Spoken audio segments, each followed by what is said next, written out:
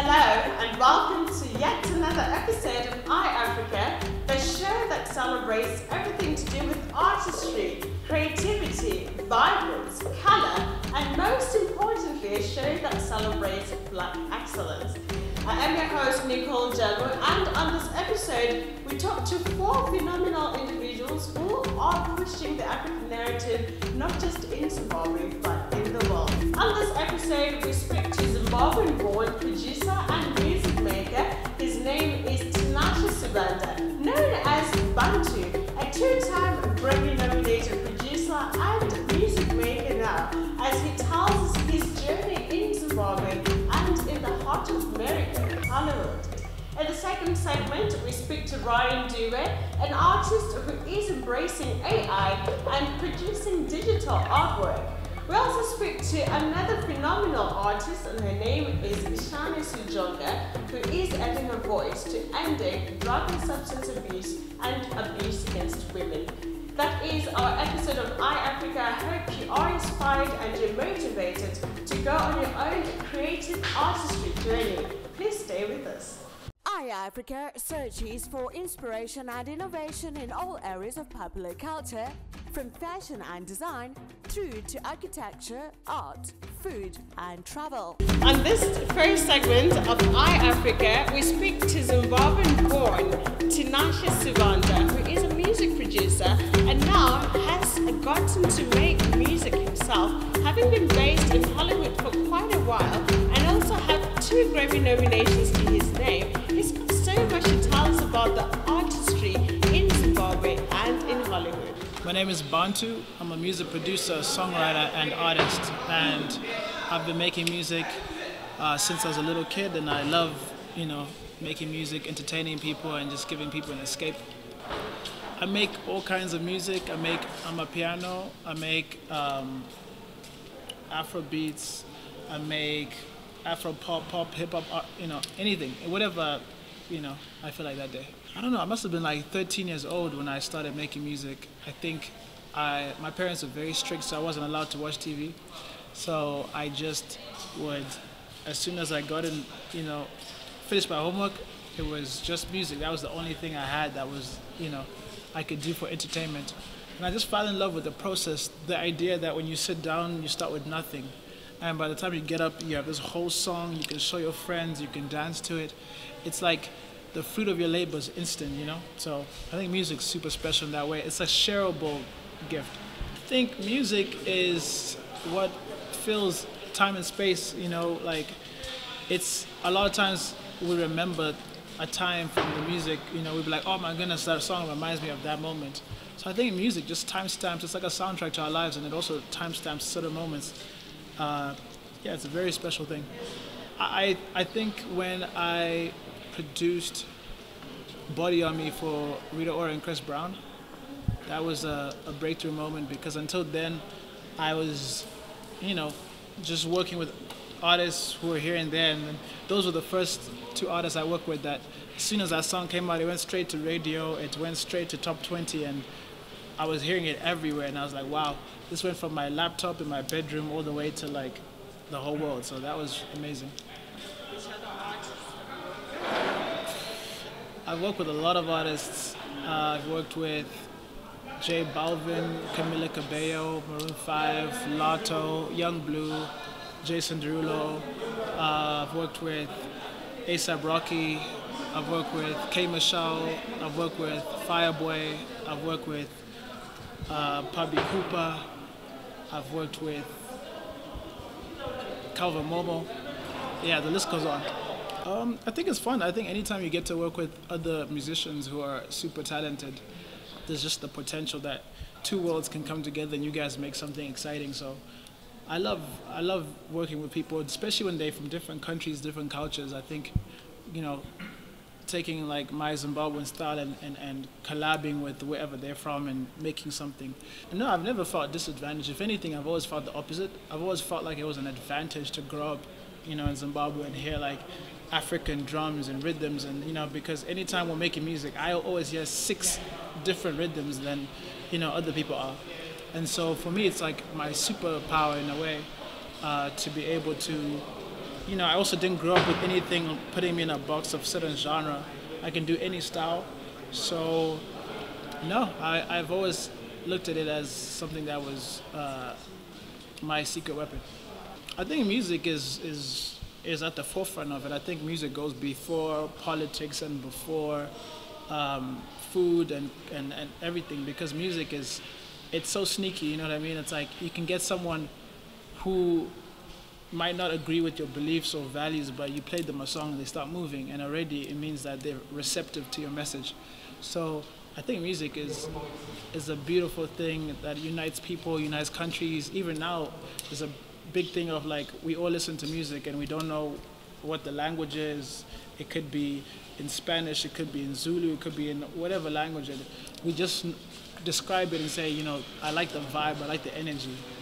I think a Grammy nomination is something that comes and you're like, wow, I can't believe this. You know, this is something I grew up seeing. So it means a lot to be nominated. But at the same time, it also feels like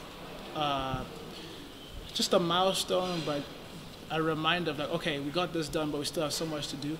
So no, I don't think it didn't really change or define me. I think it was one of those things where I think if you work hard enough, I think the accolades and the recognition and honestly whatever you're trying to do, it will come. It's just a fruit. To me, it's just like a result of, you know, it's a delayed result actually of like maybe you put in 5-10 years and then someone comes and says, oh, congrats.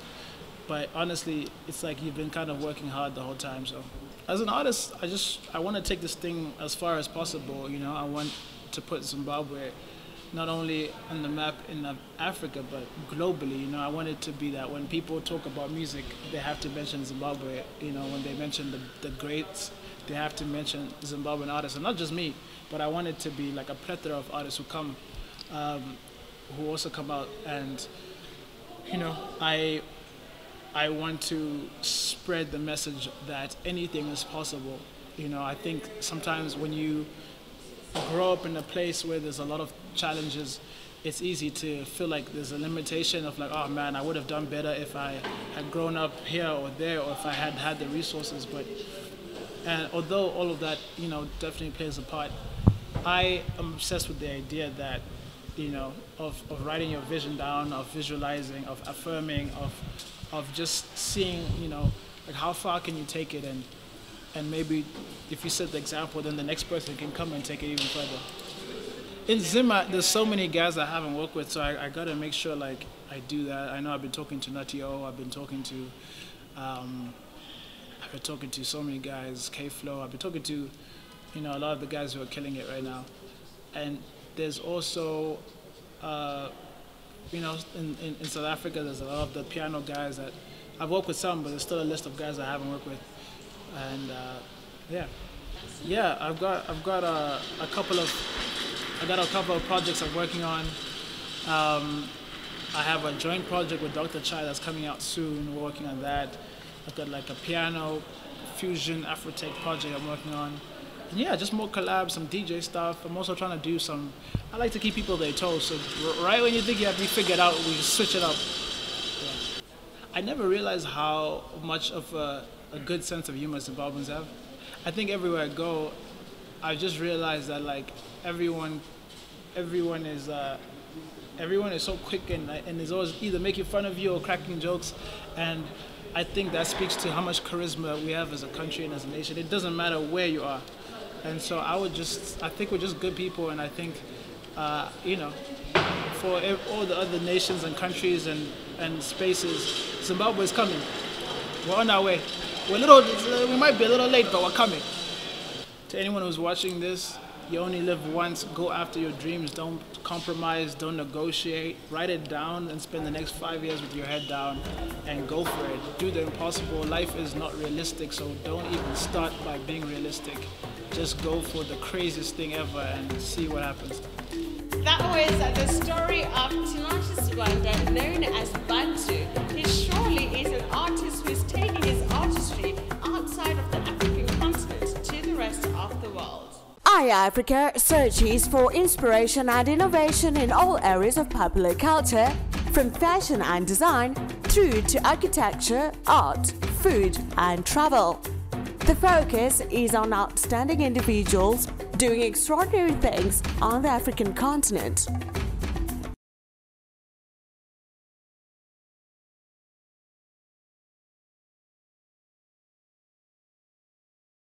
iAfrica searches for inspiration and innovation in all areas of popular culture, from fashion and design through to architecture, art, food and travel. The focus is on outstanding individuals doing extraordinary things on the African continent. Welcome back to iAfrica, and we get to speak to Ryan Dube, an artist who is not just doing artistry as we know it in Zimbabwe, but is also embracing a little bit of technology in it. Okay, my name is Ryan Dube. I'm 23 years old. So I started doing art when I was in grade 5. So the art I'm specializing on is called digital painting. I do painting using a computer and a graphics tablet. Okay, so as kids, we like drawing cartoons as kids, but then as we mature, and let's say when I enrolled at the gallery, I started to shift, I started to mature, I started to grow in terms of art, because I was now learning art. What is art from day one till now? So I've been shifting from being a childhood artist to a mature artist. Here at Gallery, I learned to become an artist here at the Gallery, because I am a student at the National Gallery of Zimbabwe. I can't say much. The experience is okay, and I'm evolving. I can say I'm now a better artist. I've been doing this since 2020. We're still facing challenges, especially the AI challenge. I do digital paintings, and now they are the AIs, where you can just go on the internet, type whatever you want to type, then the AI can generate an artwork for you. So it's a disadvantage for us that need a digital painting. I need like digital art as well. I'm putting value into my work. The way I do my artworks and the way artificial intelligence do the artworks is way more different. What makes mine different is because I can easily give you my, let's say I call it a PSD file. So a PSD file consists of layers, the layers that I use to draw, since from the first layer, the second layer, up to the final artwork, with more details, of which the AI can just produce a picture for you. I think artificial intelligence is the future for those who have developed already. Here in Zimbabwe, we are still developing. But we are going there. Technology is ruling this. We will go there, but I am sure when we get there, we will have something to say about that.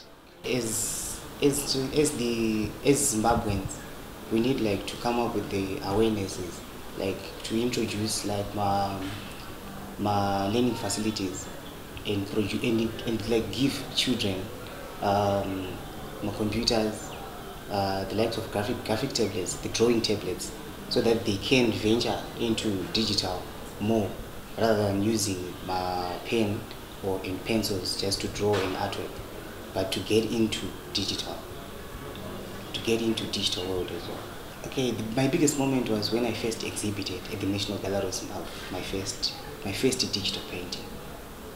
I was happy because I feel like it was my greatest achievement, because I thought would the only big artist exhibit in galleries, but I find myself, the way my artwork was chosen, to be one of the artworks to be exhibited. Okay, I think the policy makers should let's say they should govern the laws. They should give out the laws which can guide and protect artists' rights. I can say we have to have value in art. We have to give art value.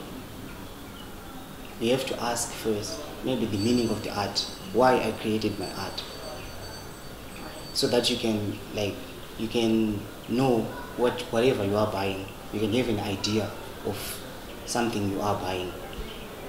I just want to say, keep on painting. Keep on doing art. Art is good. Art can help people in different ways. Art is therapy. So my artworks, it is a series called Humanoid. Humanoid is a transition from normal human being to human and robotics. My artworks, it's called a humanoid. A humanoid. It's a human being and a robotic. Human beings and robots venture together, like mixed together.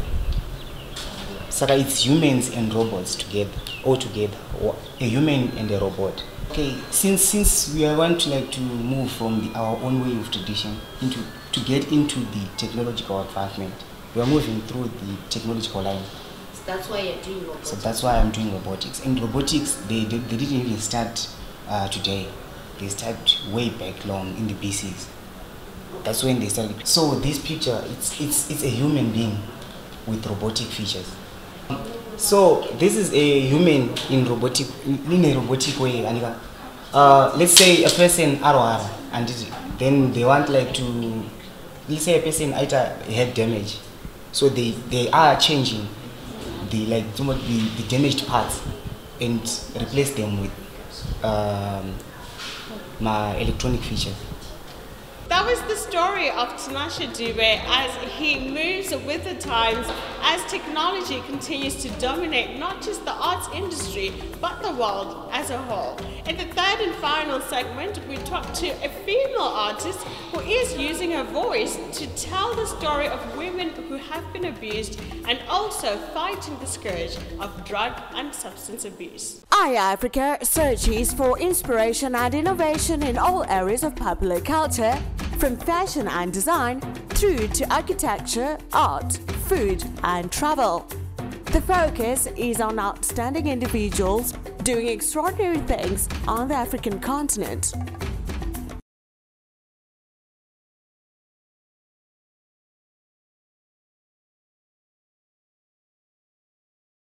iAfrica searches for inspiration and innovation in all areas of popular culture, from fashion and design through to architecture, art, food and travel.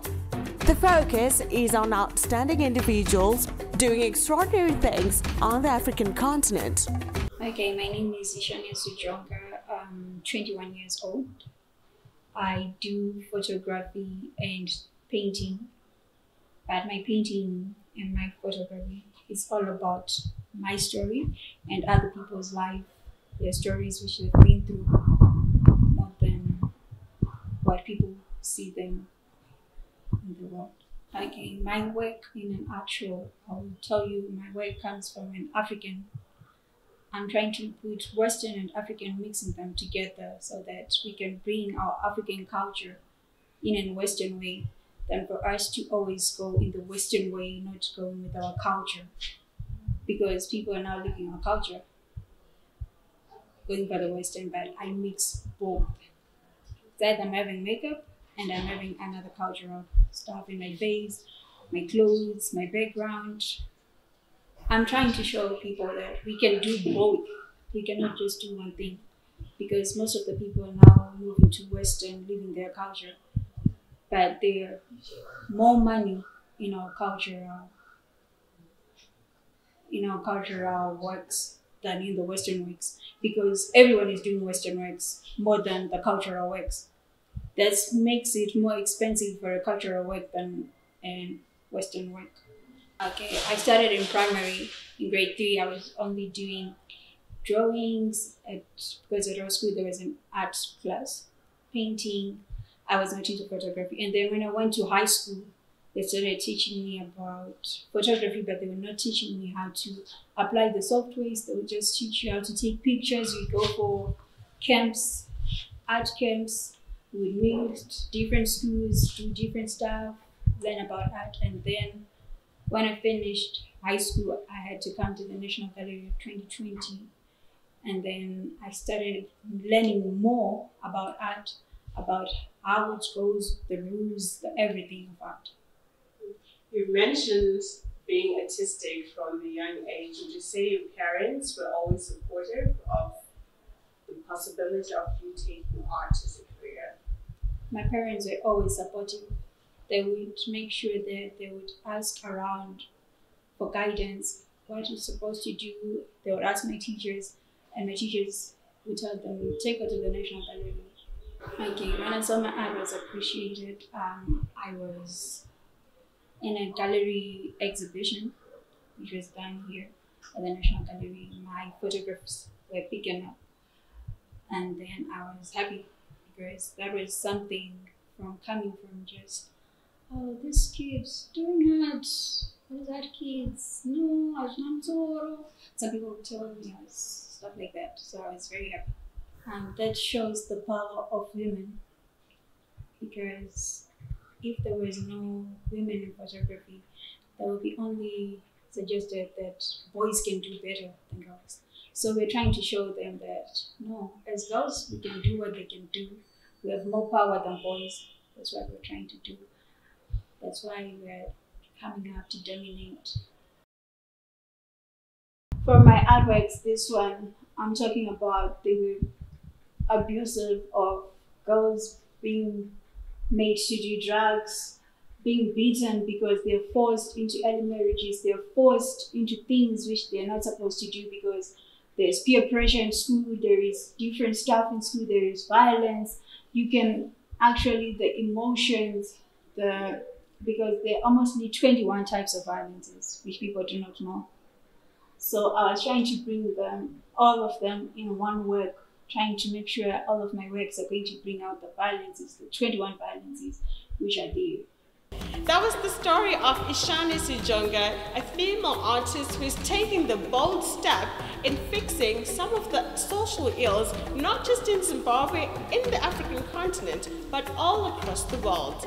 Those are the individuals that we had for you on the episode of iAfrica today. Be sure to join us again next time as we tell more stories of creatives in Africa who are pushing the African narrative in Zimbabwe, on the African continent, and all across the world. I am your host, Nicole Jamu, and until next time, iAfrica searches for inspiration and innovation in all areas of popular culture, from fashion and design through to architecture, art, food and travel. The focus is on outstanding individuals doing extraordinary things on the African continent. iAfrica presents creatives in their home nations, visiting renowned designers, musicians, architects who are leaving their mark on the young continent. From well-known brands through to ambitious startups, every week iAfrica seeks out the continent's best design and lifestyle innovations. Join me, your host Nicole Jamu, as we take a round trip across Africa and get you inspired, motivated, and future-oriented.